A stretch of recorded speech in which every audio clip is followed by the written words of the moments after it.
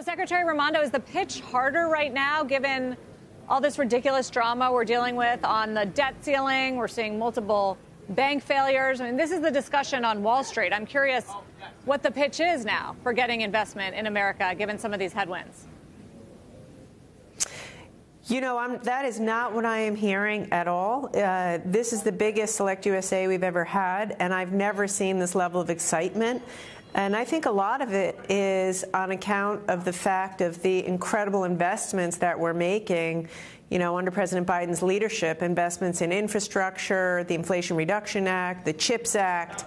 All of the businesses that I'm talking to here are saying that they want to invest in America. You know, we have the best talent source, the deepest capital markets.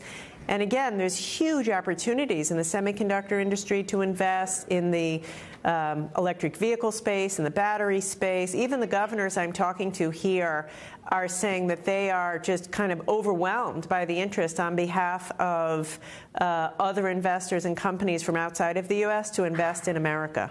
It's great to hear. I also noticed that there are a number of Chinese businesses, 100 people from China, I believe, and Hong Kong attending this year, which is up sharply from last year and the year before. It's sort of surprising. Are we welcoming Chinese investment in America right now, despite some of the security concerns? Absolutely. As I have said so many times, as the president has said, we have no interest in decoupling. We are going to fiercely guard our most advanced technology to make sure that we're not, you know, fueling China's civil military fusion operation. But with respect to, you know, trade in other kinds of goods or goods that have nothing to do with technology or the military apparatus, that creates American jobs. And that is something that we want to encourage. This year we have about 100 Chinese businesses, as you said. A couple of years ago, it was under 50. So, you know, even the Chinese and these companies recognize what we know, which is America is the best place to invest, the best place to start and run a company. Madam Secretary, it's Dom. I wonder, from that competitive dynamic, there are those who will argue that China today is what the Soviet Union was to America back in the 70s and 80s. How would you characterize how we treat our relationship with China from that perspective of commerce and defense and everything else? And does the business aspect maybe make things a little bit more difficult?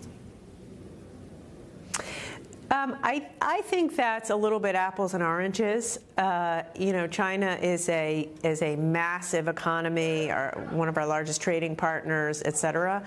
I think of it, we want to promote American business and exports and trade where it's in our interest and where it can create jobs.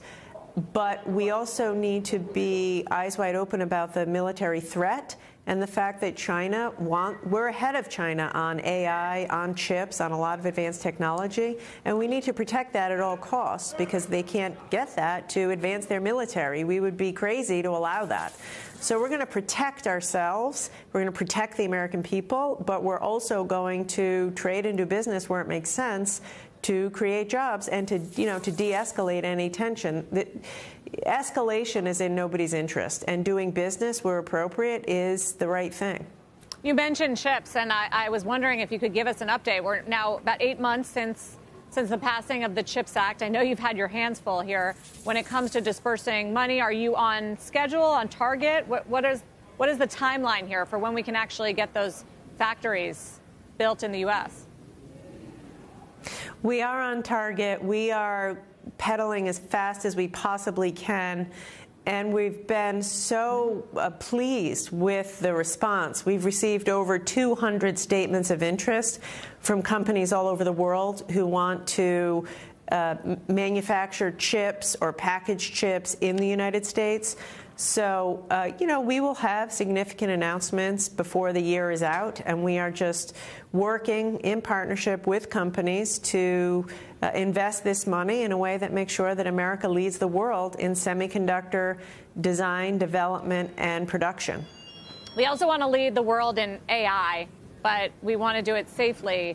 Madam Secretary, you're part of this meeting that the Vice President is holding tomorrow with the CEOs of Google and Microsoft and OpenAI, and I'm curious what the goal is and what your concern level is around some of this technology.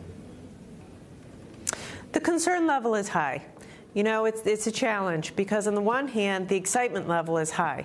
When you think about the promise and potential of AI and what it means for advances in healthcare, advances in education, advances in business, as you say, we're in the lead and we want to keep the lead. But it has to be done safely, and it's an incredibly powerful technology. So we want to have a serious discussion with industry.